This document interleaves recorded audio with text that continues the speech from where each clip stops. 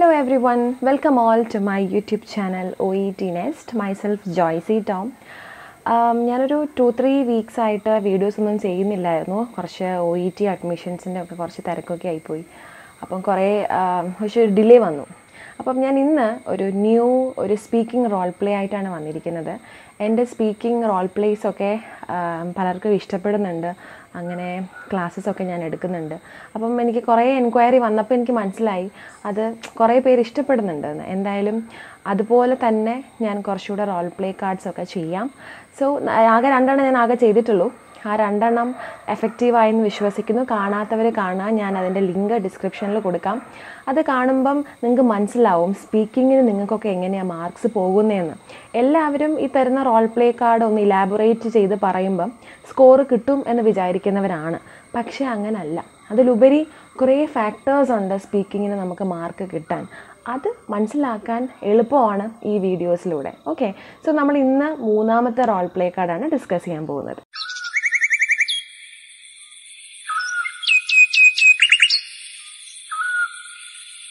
നമുക്കറിയാം role play cards പല type ഉണ്ട് അല്ലേ. നമുക്ക് ഇപ്പം റിലക്റ്റൻറ്റ് പേഷ്യൻറ്റിൻ്റെ ഉണ്ടായിരിക്കാം, അതല്ലാതെ ഓരോ ഡിസീസ് കണ്ടീഷൻ്റെ ഉണ്ടായിരിക്കാം. അങ്ങനെ വരുന്ന കണ്ടൻറ്റ് അല്ലേ, കുഞ്ഞുങ്ങളെയും കൊണ്ട് വരുന്ന അമ്മയായിരിക്കാം, പല അല്ലെങ്കിൽ പേഷ്യൻ്റ് തന്നെ ആയിരിക്കാം ഡയറക്റ്റ് വരുന്നത് അല്ലേ. അങ്ങനെ പല type of role play cards ഉണ്ട്, റൈറ്റ്. പക്ഷേ അതെല്ലാം പറയേണ്ട രീതികൾ ഡിഫറെൻ്റ് ആയിരിക്കും. ചില ക്വസ്റ്റ്യൻ പേപ്പർ കാണുമ്പോൾ നിങ്ങൾക്ക് മനസ്സിലാവും അതിനകത്ത് ഓൾറെഡി നമ്മൾ ഇൻട്രൊഡക്ഷൻ ചെയ്യേണ്ട കാര്യമില്ല, ഓൾറെഡി വന്നു, എക്സാമിനേഷനൊക്കെ കഴിഞ്ഞു. അപ്പോൾ നമ്മൾ അവിടെ തൊട്ട് തുടങ്ങിയാൽ മതി. അല്ലാതെ പിന്നെയും ഫസ്റ്റ് തൊട്ട് ഐ എം ജോയ്സി അങ്ങനെയാണ് ഇങ്ങനെയാണ് അതൊന്നും പറയേണ്ട കാര്യമില്ല. അപ്പോൾ അതൊക്കെ ഡിപ്പെൻസ് ആണ്. അപ്പോൾ അതാണ് ഞാൻ പറയുന്നത്, എല്ലാം സിമിലർ അല്ല. അപ്പം നമ്മൾ ഒരു റോൾ പ്ലേ കാർഡ് മാത്രം ഇരുന്ന് കാണാതെ പഠിച്ച് സ്ക്രിപ്റ്റൊക്കെ എഴുതി അതിൽ കാര്യമില്ല. പലത് ചെയ്യുമ്പോഴേ നമുക്ക് എന്തെങ്കിലും എക്സാമിന് പോയിട്ട് പറയാൻ പറ്റുള്ളൂ. അതുകൊണ്ടാണ് ഞാൻ ശരിക്കും കുറേ റോൾ പ്ലേസ് ഞാൻ പ്രിപ്പയർ ചെയ്ത് വെച്ചിട്ടുണ്ട് നിങ്ങൾക്ക് പറഞ്ഞുതരാൻ. 1 or 2 ഞാൻ ചെയ്തിട്ടുണ്ട്. സോ ആ 2 എണ്ണം മാത്രം പോരല്ലോ. അപ്പം പല ടൈപ്പ്. ഇപ്പോൾ ഫസ്റ്റ് ഞാൻ സ്കിന്നിനെ കുറിച്ച് പറഞ്ഞു, സെക്കൻഡ് ഞാനൊരു വാക്സിനേഷൻ്റെ പറഞ്ഞു. അത് രണ്ടും ഏകദേശം ഇമ്പോർട്ടൻ്റ് ആണ്. പിന്നെ ഈ പറഞ്ഞ പോലെ സ്പീക്കിങ്ങിന് ചിലപ്പോൾ റിപ്പീറ്റഡ് ആയിട്ടുള്ള ക്വസ്റ്റ്യൻസ് ചോദിക്കാൻ ചാൻസ് ഉണ്ട് എക്സാമിന്. അതുകൊണ്ട് നിങ്ങൾക്കത് ഹെൽപ്ഫുൾ ആയിരിക്കും. പിന്നെ ഞാൻ അന്ന് പറഞ്ഞ പോലെ സ്കിന്നിനെ കുറിച്ച് എന്ത് ക്വസ്റ്റ്യൻ വന്നാലും നമുക്ക് നോർമലി കുറച്ച് ഉപദേശങ്ങൾ കൊടുക്കാൻ പറ്റും. ലാസ്റ്റ് സജഷൻസിൻ്റെ കൂട്ടത്തിൽ ഡ്രിങ്ക് പ്ലെൻറ്റി ഓഫ് വാട്ടറും അതുപോലെ consume more vitamin C foods അങ്ങനെ ഉണ്ട്. അതുപോലെ തന്നെ I think it is better to change your usual diet and you can add more vegetables അല്ലെ, സാലഡ്സ് in your diet. അങ്ങനെ കുറച്ച് കാര്യങ്ങളുണ്ട് സ്കിന്നിൻ്റെ. അപ്പം ഈ ഒരു ബേസിക് ആയിട്ടുള്ള കുറച്ച് ഇൻഫർമേഷൻസ് നിങ്ങൾക്ക് ഇതിലൂടെ കിട്ടും അല്ലേ. അപ്പം ഇത് പഠിക്കുമ്പോൾ തന്നെ നമുക്ക് മനസ്സിലാവും, ഓക്കെ സ്കിന്നിന് വേണ്ടത് വൈറ്റമിൻ സി ആണ്, അതൊരു എസെൻഷ്യൽ ന്യൂട്രിയൻ്റ് ആണ്, it helps to the repair of tissue. അപ്പോൾ അത് നമുക്ക് മനസ്സിലാവും. അങ്ങനെ ഒരു ഉപകാരങ്ങളൂടെ നമുക്ക് ജനറൽ നോളേജും കുറച്ച് ഇമ്പ്രൂവ് ആവാൻ പറ്റും. അപ്പം ഇമ്മ്യൂണൈസേഷനെ പഠിപ്പിച്ചപ്പോൾ അതിൻ്റെ കാര്യങ്ങൾ അല്ലേ. ഇമ്മ്യൂണൈസേഷൻ എന്ന് പറയുന്നത് ഫ്രീ ഓഫ് കോസ്റ്റ് ആണ് അല്ലേ. അതുപോലെ it is very compulsory for every school going children because now A day school management they are asking immunisation card. അത് കമ്പൽസറി ആണ് അല്ലേ. അതൊക്കെ നമുക്ക് പറയാനുള്ള പോയിന്റുകളൊക്കെ ഞാൻ പറഞ്ഞിട്ടുണ്ട്. ഇന്ന് അതുപോലെ നമ്മൾ പുതിയൊരെണ്ണമാണ് പഠിക്കാൻ പോകുന്നത്. ഇന്നൊരു കണ്ടീഷനാണ് ഞാൻ എടുത്തത്. കണ്ടീഷൻ എന്ന് പറഞ്ഞാൽ അപ്പൻഡിസൈറ്റിസ് ഉള്ള ഒരു പേഷ്യൻറ്റ്. പുള്ളിക്ക് അപ്പൻഡക്ടമി സർജറി ചെയ്യണം, പക്ഷേ പുള്ളിക്ക് ആ സർജറിയോട് താല്പര്യമില്ല. അപ്പോൾ ആദ്യം കുറച്ച് താല്പര്യമില്ലാത്ത പോലെ ബിഹേവ് ചെയ്യും. അതിനുശേഷം താല്പര്യമൊക്കെ ഉണ്ടാവും. പിന്നെ നമ്മൾ അതിൻ്റെ കോംപ്ലിക്കേഷൻസിനെ കുറിച്ചും കുറച്ച് കാര്യങ്ങൾ പറയാം. ഒരു സ്മോൾ റോൾ പ്ലേ ആണ്. അത് നിങ്ങൾക്ക് ക്വസ്റ്റ്യൻ ഇപ്പോൾ ഞാൻ കാണിച്ചു തരാം, അപ്പോൾ നിങ്ങൾക്ക് മനസ്സിലാവും. സോ ജസ്റ്റ് ക്വസ്റ്റ്യൻ ഒന്ന് വായിച്ചിട്ട് വായോ. ഓക്കെ.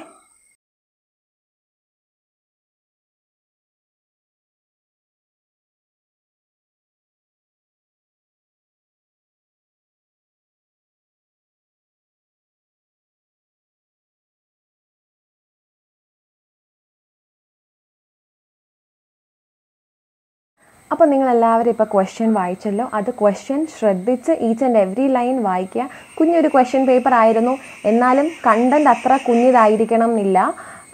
ശരിക്കും 5 minutes എന്നുള്ളത് നമ്മൾ 5 minutes തന്നെ പറഞ്ഞിരിക്കണം, റൈറ്റ്. അപ്പം ഇത് വായിച്ചപ്പോൾ നിങ്ങൾക്ക് മനസ്സിലായി ഇതൊരു നോൺ കേസാണ് അല്ലേ. അപ്പം അഡ്മിറ്റഡ് ആയിട്ടുള്ള ഒരു പേഷ്യൻ്റാണ്, പക്ഷേ പേഷ്യൻ്റ് വറീഡാണ്. സോ നമുക്ക് പേഷ്യൻ്റെ അടുത്ത് ചെല്ലുമ്പോൾ ഫസ്റ്റ് എങ്ങനെ പറയാം, good morning, I am Joicy, one of the registered nurses in this ward. അതൊരു വാർഡാണ്, സെറ്റിംഗ് ഡിപ്പെൻഡ്സ് നമുക്ക് പറയാം. അഡ്മിറ്റ് ആകുമ്പോൾ എന്തായാലും വാർഡായിരിക്കണം. ആഫ്റ്റർ ദാറ്റ് നമുക്ക് ഫസ്റ്റ് ഓഫ് ഓൾ പേര് ചോദിച്ചിരിക്കണം പേഷ്യൻറ്റിൻ്റെ അടുത്ത്, അല്ലേ? എന്നിട്ട് വേണം നമ്മളിങ്ങനെ സ്റ്റാർട്ട് ചെയ്യാൻ. അപ്പം നമുക്ക് വേണമെങ്കിൽ ഹായ് മാറ്റ്, ഗുഡ് മോർണിംഗ് അങ്ങനെ പറഞ്ഞ് നമുക്ക് വേണമെങ്കിൽ സ്റ്റാർട്ട് ചെയ്യാം. ഓക്കെ, അതിനുശേഷം how are you feeling today? Admitted ആകുമ്പോൾ നമുക്ക് എന്തായാലും how are you feeling today എന്നൊക്കെ നമുക്ക് ചോദിക്കാം. അത് കഴിഞ്ഞ് നെക്സ്റ്റ് നമുക്ക് ചോദിക്കാൻ പറ്റും, do you have any idea regarding your appendix surgery or do you know what is appendix എന്നൊക്കെ നമുക്ക് വേണമെങ്കിൽ ഒന്ന് ചോദിക്കാം പേഷ്യൻ്റെ അടുത്ത്. അപ്പോൾ പേഷ്യൻ്റ് റിപ്ലൈ അനുസരിച്ച് ശരിക്കും പറഞ്ഞാൽ ഒരു യെസ് ഓർ നോ ക്വസ്റ്റ്യൻ ആയിരിക്കണം, നമുക്ക് തനിയെ നിന്ന് പറയാൻ പറ്റില്ല, അല്ലേ? അപ്പം അവർ ഐഡിയ ഉണ്ടെങ്കിൽ ഉണ്ടെന്ന് പറയും, ഇല്ലെങ്കിൽ ഇല്ലെന്ന് പറയും, റൈറ്റ്? ആഫ്റ്റർ ദാറ്റ് അവർ പറയുന്ന ഒരു കാര്യമായിരിക്കും എപ്പോഴും, ലൈക്ക് ഇത് ഫസ്റ്റ് ഓഫ് ഓൾ റിലക്റ്റൻ്റ് ആയിട്ട് നിൽക്കും പേഷ്യൻറ്റ്, അല്ലേ? എനിക്ക് ഇത് വേണ്ടെന്നുള്ള രീതിക്കായിരിക്കും പേഷ്യൻറ്റ് സംസാരിക്കുന്നത്. അപ്പോൾ ഫസ്റ്റ് ഓഫ് ഓൾ പേഷ്യൻറ്റ് പറയും, please give me some medication sister, that's enough, I don't want this surgery, അല്ലേ? അപ്പോൾ നമ്മൾ ചെയ്യേണ്ട നമ്മുടെ റെസ്പോൺസിബിലിറ്റി സർജറി വേണം എന്നുള്ളതിൻ്റെ, സർജറിയുടെ ഇമ്പോർട്ടൻസ് പറഞ്ഞു കൊടുക്കുക എന്നുള്ളതാണ് നമ്മുടെ ജോലി. നോൺ കേസ് ആയതുകൊണ്ട് തന്നെ അധികം നമ്മൾ ഇൻഫർമേഷൻ ഗ്യാതറിങ്സ് ഒന്നും വേണ്ട, അധികം ക്വസ്റ്റ്യൻ അങ്ങോട്ട് ചോദിക്കേണ്ട കാര്യമില്ല, ബിക്കോസ് നോൺ കേസ് ആണ്, റൈറ്റ്? അപ്പോൾ നമ്മൾ അപ്പൻഡിസൈറ്റിസ് അത് ശരിക്കും ഈ അസുഖത്തിന് സർജറി തന്നെ വേണം എന്ന് നമ്മൾ പറയുന്നതാണ് നെക്സ്റ്റ് നമ്മുടെ റോള്, അല്ലേ? പേഷ്യൻറ്റിന് വേണ്ട മെഡിസിൻ മതി, എനിക്ക് സർജറി വേണ്ട എന്ന് പറയുമ്പോൾ നമുക്ക് എന്ത് പറയാൻ പറ്റും? I can understand that you are quite upset regarding your surgery, especially this is your first surgery. Okay, first നമുക്ക് പറയാം, in your case surgery is very necessary ആണ്, okay? Because എന്താണ്, now your appendix become inflamed, appendicitis, itis means infection, അല്ലേ? Now your appendix become inflamed and it is due to the infection only, right? So with the help of surgery only we can remove the organ, അല്ലെങ്കിൽ with the help of surgery we can remove the infected part in your body. So surgery is very necessary. അപ്പം ഇത് കഴിഞ്ഞ് പിന്നെയും patient നമ്മളോട് പിന്നെയും നമ്മളെ ഇങ്ങനെ ചൊറിയും, എനിക്ക് വേണ്ട സിസ്റ്റർ, എന്തൊക്കെ പറഞ്ഞാലും എനിക്ക് വേണ്ട, അല്ലേ? സർജറി അത് ഭയങ്കരമായിട്ട് നമ്മളെ ഹേർട്ട് ചെയ്യും, സോ അതിനേക്കാൾ നല്ലത് ഒരു മെഡിസിൻ തരുന്നതാണ്, അല്ലേ? മെഡിസിൻ തന്നാൽ മാറും, ഒക്കെ ഞാൻ എത്ര നാൾ വേണേലും എടുത്തോളാം എന്നൊക്കെ പറയുമ്പം നമുക്ക് എന്താ പിടിച്ച് നിൽക്കാൻ പറയേണ്ടത്? If suppose it is not removed from your body, what will happen? There may be a chance to get burst, okay? Burst ആവാൻ ചാൻസ് ഉണ്ട്.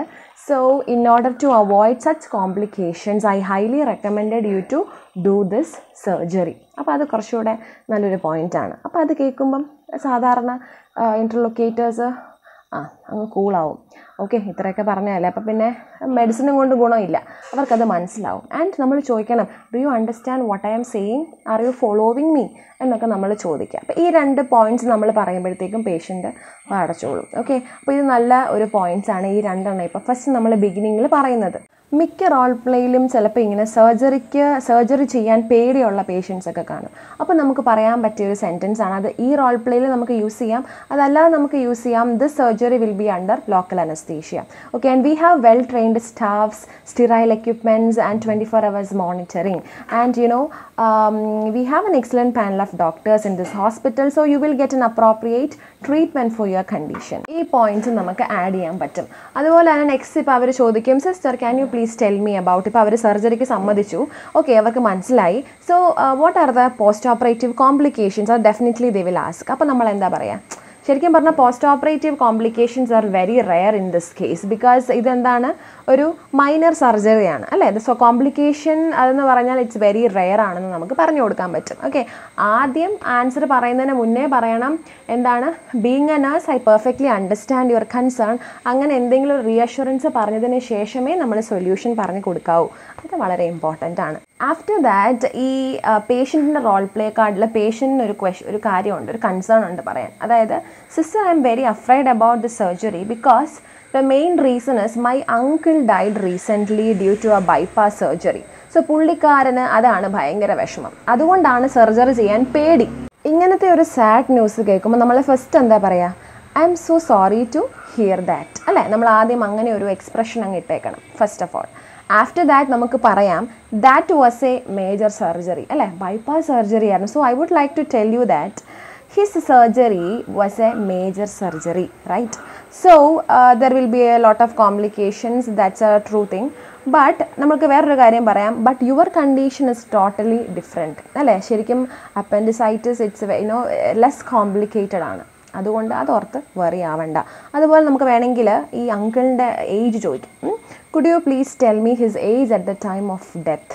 നമുക്ക് ആ ഏജ് വേണമെങ്കിൽ ഒന്ന് ചോദിക്കാം. മറ്റൊന്നും കൊണ്ടല്ല, age is also A factor എന്ന് നമുക്കവിടെ പറയാൻ പറ്റും. അപ്പോൾ അങ്കിളാവുമ്പം ഏകദേശം കുറച്ച് ഏജ് കാണും അല്ലേ, 65 ഒക്കെ വല്ലതും പറയുമായിരിക്കും. സോ അങ്ങനെയാണെങ്കിൽ age is also A factor അല്ലേ, അതുകൂടെ നമുക്ക് പറയാൻ പറ്റും.